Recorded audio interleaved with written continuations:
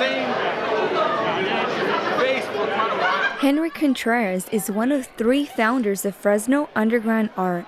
He says his passion for art began at the age of 6 when he started drawing hand lettering. A lot of who I am and what I'm about is in my art, you know.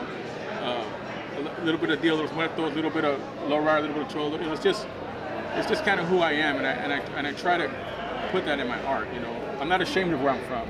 His wife Juliet says they both have a passion for art, and both come from families with artistic abilities.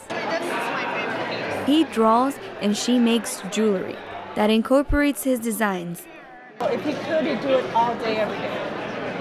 I am not even kidding. It's constant. He's constantly drawing. Contreras started drawing skulls after his father died.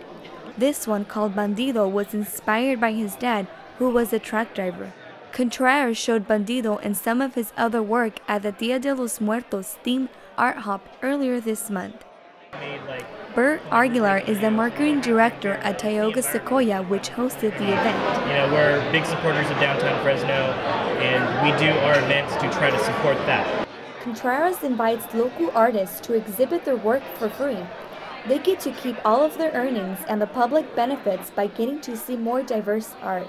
To catch more of Henry's art or other underground artists, make sure you check the next art show here at Tioga Sequoia, December 11th. Cecilia, Jauregui, Fresno State Photos.